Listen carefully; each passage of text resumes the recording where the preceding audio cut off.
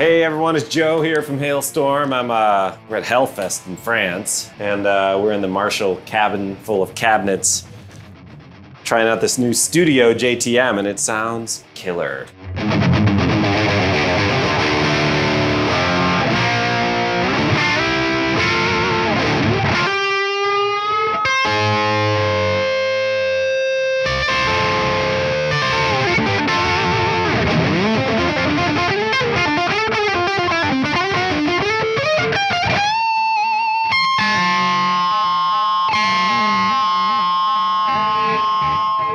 I just kind of put everything at noon with the EQ.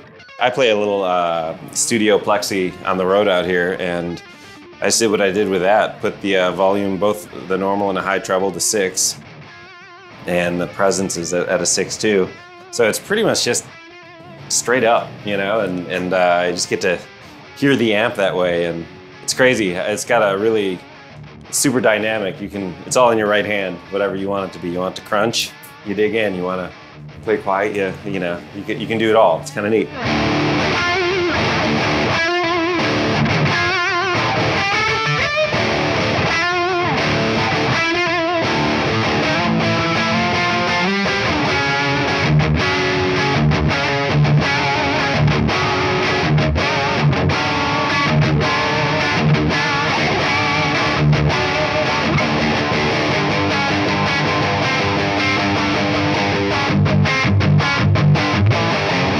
I think it's got its own voice. You know, it's not an 800, it's not a plexi. They're all occupying different areas, I'd say. It's like a creamier, kind of like mellowed out crunch, you know? It's cool. It's not so bitey like the plexi, and it's not just so like ballsy like the 800. It's kind of in the middle somewhere. It's neat.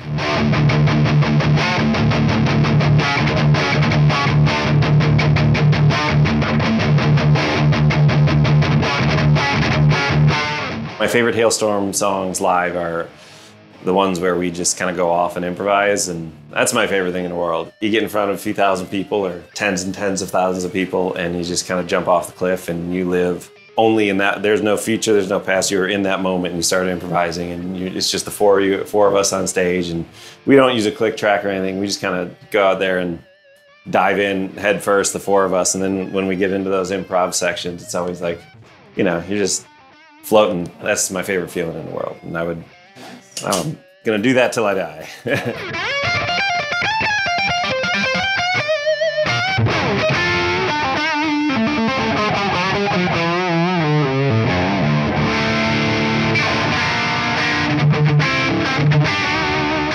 The Marshall brand, the Marshall logo is, I mean, it's rock and roll, right? It's like a Gibson Les Paul and a Marshall, and you're playing rock and roll, and you know, the greats used it, so why wouldn't you?